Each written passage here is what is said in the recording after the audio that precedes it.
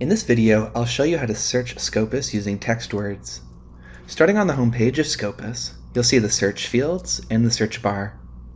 We'll leave the search fields at the default setting of article title, abstract, and keywords.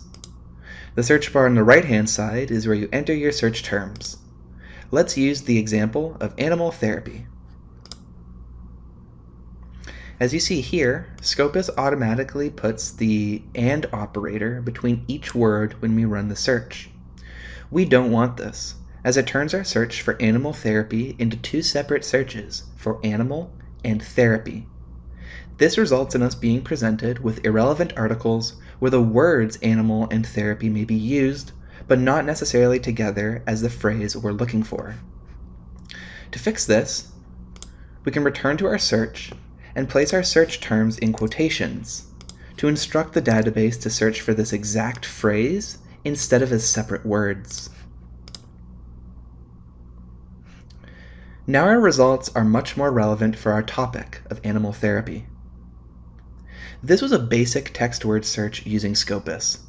In the next video, we'll cover some additional search strategies. If you have any questions, please contact us at ask.gerstein@utoronto.ca.